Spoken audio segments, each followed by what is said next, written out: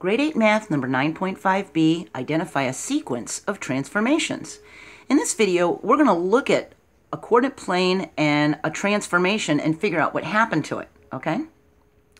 Images have the same side lengths and angle measures for translations, reflections, and rotations.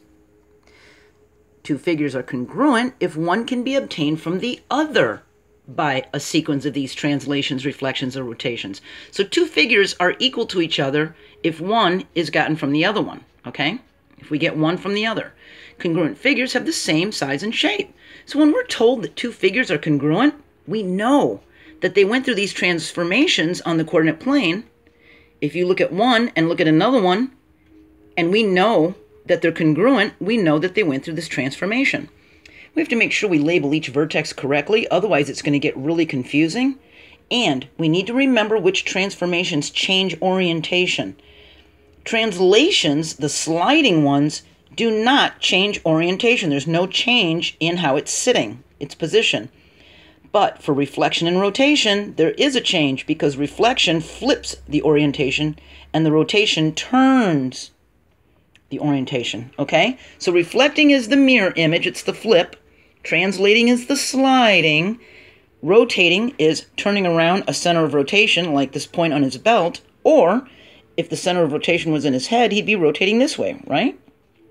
Okay, so remember that the first is the x value and the second one is a y value in the coordinate pair, all right?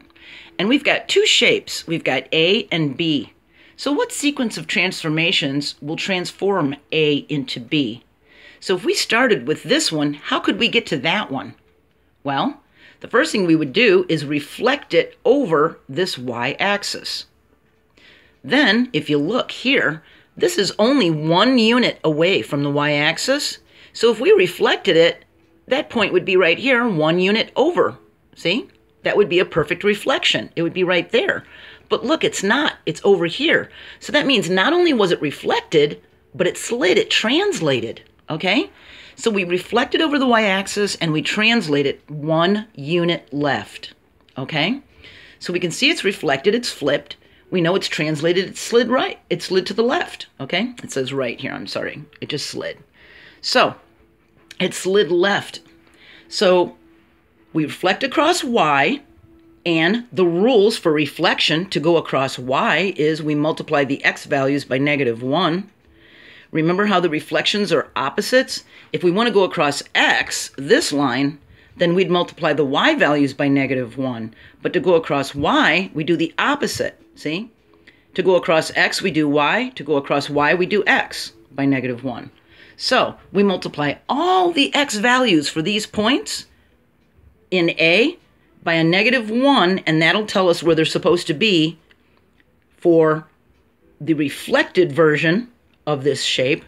Then, to slide it to the left, we need to subtract 1 unit from all the x coordinates to translate it that 1 unit left.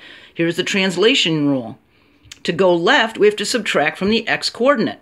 So we would subtract, it's translating 1 unit, so we would subtract 1 unit from all the x coordinates of the reflected version, okay?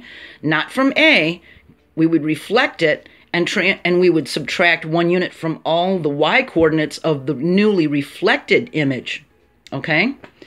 Now, if you're really confused and you don't know what I'm talking about, you have two choices. You can go back to 9.1a and start over and watch those videos because you probably missed them. Or if you sort of understand, watch the very next video, 9.5c. I'm going to do this step by step in detail, okay, using these rules.